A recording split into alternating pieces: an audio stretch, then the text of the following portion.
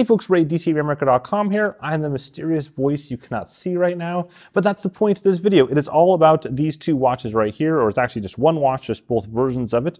It is the Garmin Forerunner 945, and this is just a user interface video, not a review video. For the review of the 945, look up there in the corner, or somewhere else on the screen, or my post down there. Again, this is just to walk through the user interface. It could be like 10 minutes long, it could be 20 minutes long, it could be 45 minutes long.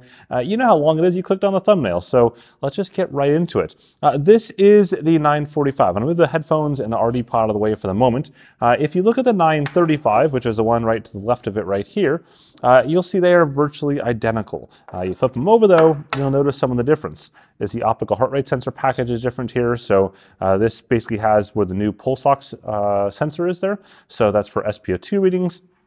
But otherwise, it's pretty similar. The easiest way to tell them apart is to look at the buttons. You'll notice that the old Forerunner 935 has kind of like silver buttons, versus this has like a darker gray silver on the buttons. It's kind of like the only way you can tell them apart from far away. If you have the bundle version, it has this little blue etching on the side there as well, and the blue strap that you can see from 4 miles away, but the base version is all black right there. Oh, and just one quick brief interruption. If you are finding this interesting, go ahead and mark that like button right now. It certainly helps out the channel and the video quite a bit. All the straps and everything work between the two of them just fine. So if you have old straps or whatnot from your 935, they'll carry over to the 945, no problem at all. So let's get this guy out of the way here. Up there, out, there we go. And we have the unit here itself. Now I'm mostly gonna use this one because of the fact that's one I've been using most of the time, so everything's kind of fairly current on it. So I'll put this one out for the corner right there for right now and focus on this guy. This is the watch face. You can go and customize it by simply pressing the middle button right there, and then you'll see watch face. And now you'll see I can iterate through the different watch faces. And if I choose a watch face, so I'm gonna go ahead and just go back to the default one that I had there. Once I press this to choose it, I can customize the data in there. So I can change like the layout, the exact data. I can say, I don't want the date up there, I want I don't know, something else, like my heart rate right there, and I can do that. And you can customize all this stuff, quite a bit of it, just exactly like the Fenix 5 could in the past, or the 935 as well. You can also go ahead and put your own Connect IQ watch face on here too, so if you've got a watch face you prefer, you can download that, or you can even put like your photo on there using the Connect IQ app from the Connect IQ app store. So I'm going to cancel back out of this here, save changes, nope, I like my default stock watch face the way it is. And we'll go down through some of the widgets. So press the up and down button to get to the widgets. This is my most recent, I believe, run right here. So this is the VO2 max estimate from that most recent run, to be more precise about that. If I were to tap the OK button right there, you'll see my VO2 max there as well. Now Garmin's got a bit of a weird like infatuation with VO2 max lately, and I get it, like VO2 max tells you a lot of things and it's useful and all that jazz, but it doesn't change very much. And so once you stabilize, and I haven't really stabilized on, I would say, on these watches, because my workouts haven't been structured to stabilize for that, meaning that you have certain workouts that will get you better VO2 max values in terms of getting a truer value, and my workouts have not been that. So anyways, you can see some of these here, lactate threshold. The race predictor then is dependent on that VO2 max value.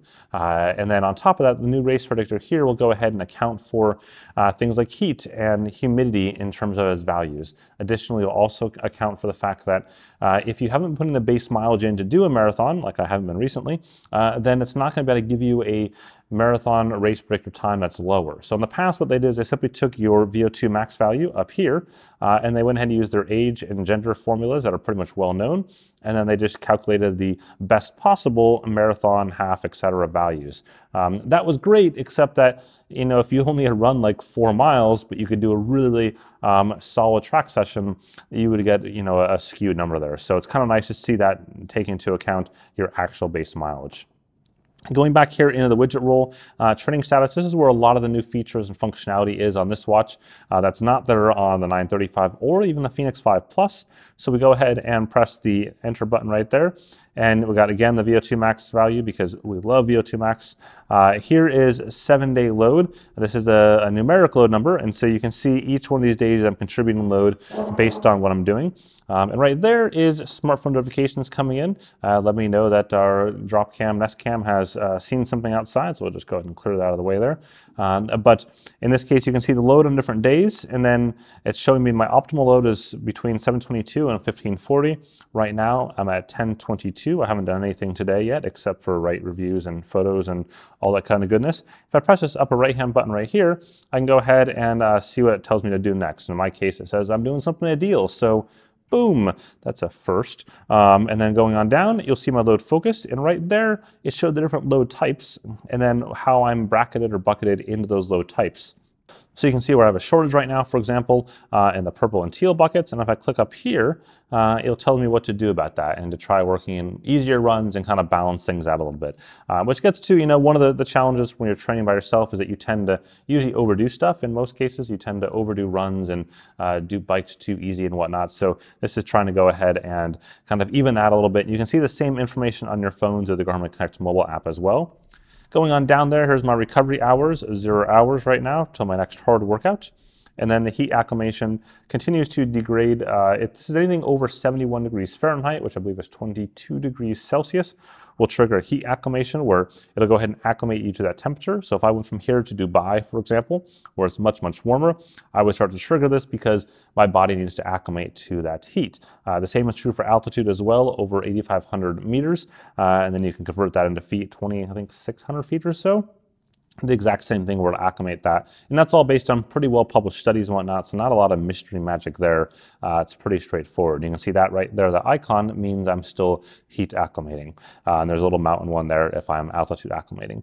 In that case, because you saw it was trending downwards, if you look at this, this means it's obviously cold here now, and I left kind of a warmer place or warmer weather to be more precise, and so therefore I'm losing that acclimation.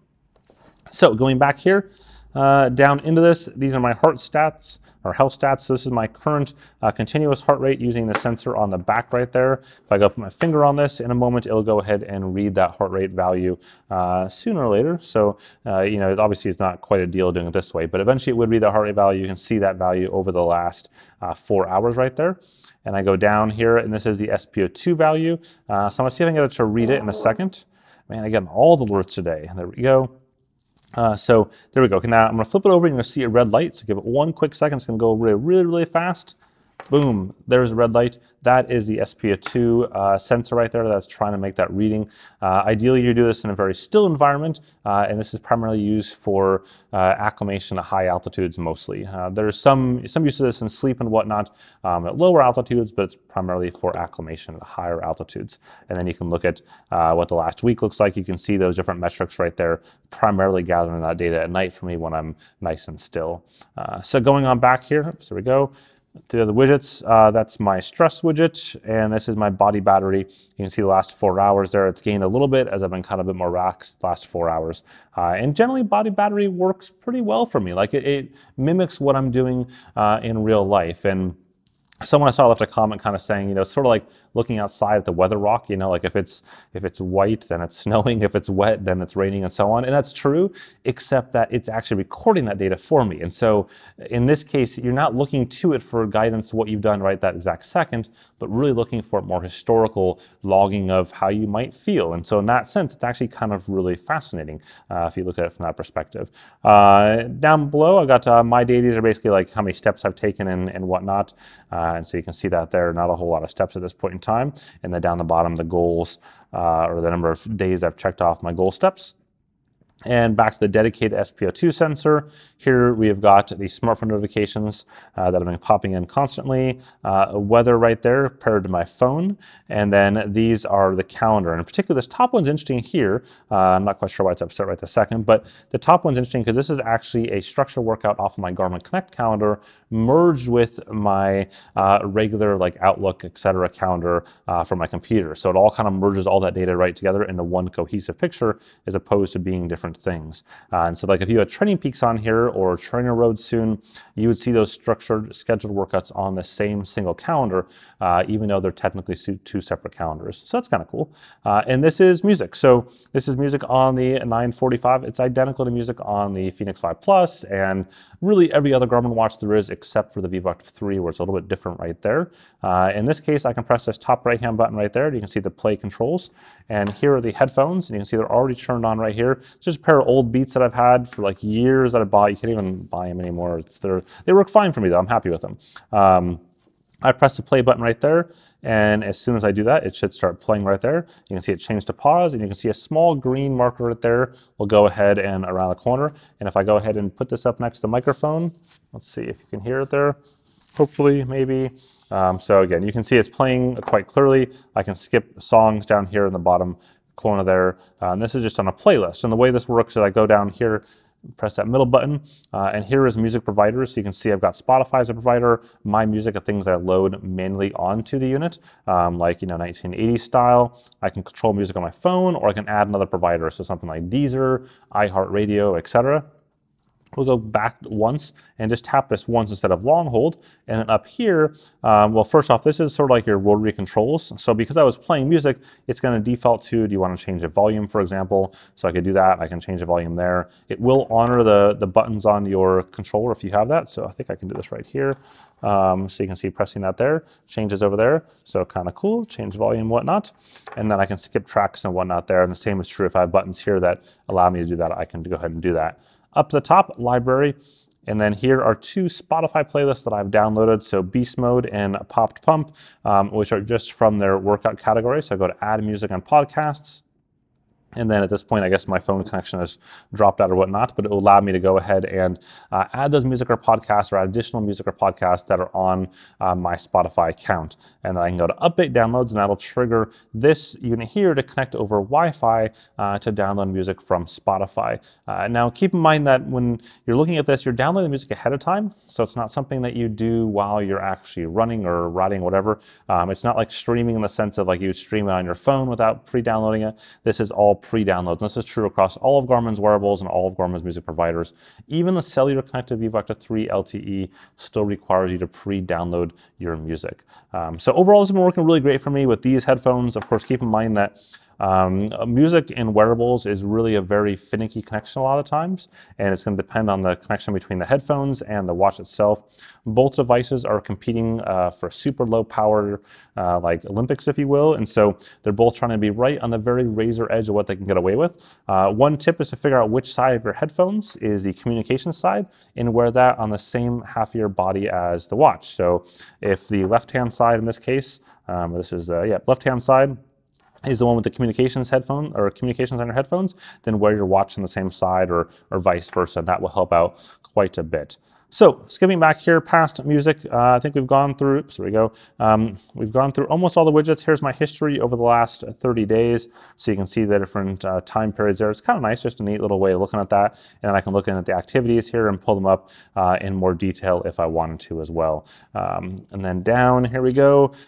This week, that's just a test activity I did right there. Another test activity, my heart rate. And this is Garmin Coach, if you have Garmin Coach set up, which is kind of their adaptive training plan, body battery, and back to the main home screen right there. So I'm going to go and press this to start an activity up here. So I've pressed this once, and then I'm going to go ahead and choose Run. And at this point, it's going to go off and find a GPS. Now I'm in a concrete bunker, so it's not going to be able to succeed at that, but it will be able to find the RD pod. If I go ahead and just shake this a little bit here, it should wake that up. And then in a second, we'll see it'll note that. There we go. So RD pod, this is for running dynamics. And when I did that, what I gained out of that is the new running dynamics pages. Not new, they've been here forever. And they haven't really changed any either. I'm just going to start this activity. And the reason I'm doing that, we get rid of that banner right there. You can see ground contact time balance, vertical ratio, all these metrics that you don't really know what to do with, that's still here. You still don't really know what to do with them. And then here is the map. And so the map is probably the coolest part of the whole like new stuff on the Forerunner 945. And the way it works is this will show you your current location, in my case, location just down the street here before I went into the concrete bunker.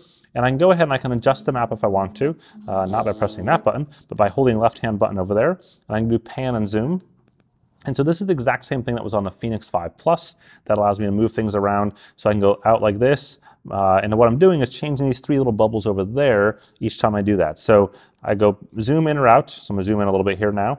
And then I'm going to change the bubbles over here from zoom to scroll. Now you can see I go up here on the left-hand side. Let me just press this. There we go. It's slow. There we go.